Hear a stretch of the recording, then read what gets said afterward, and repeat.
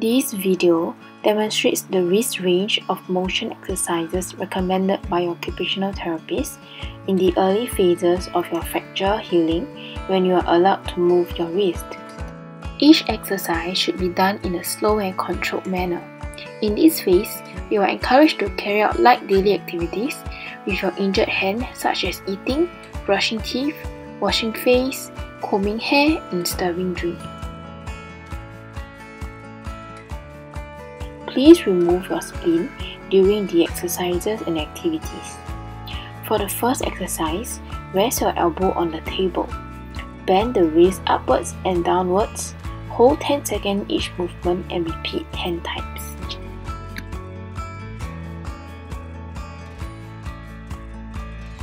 For the second exercise, rest your elbow on the table.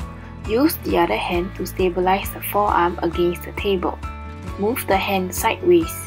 Hold 10 seconds at each movement and repeat 10 times.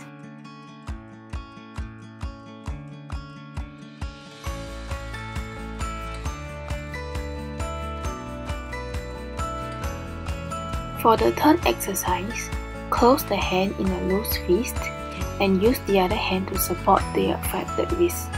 Move your wrist in a circular motion, clockwise then anti-clockwise. Repeat 10 times. In the fourth exercise, position your elbow beside your body and bend your elbow at 90 degrees. Turn your hand so that the palm faces upwards, then downwards. Hold 10 seconds at each movement and repeat 10 times. The exercises can be done every 2 hours. Stop these exercises if you experience sharp pain, tingling, or numbness and consult your occupational therapist.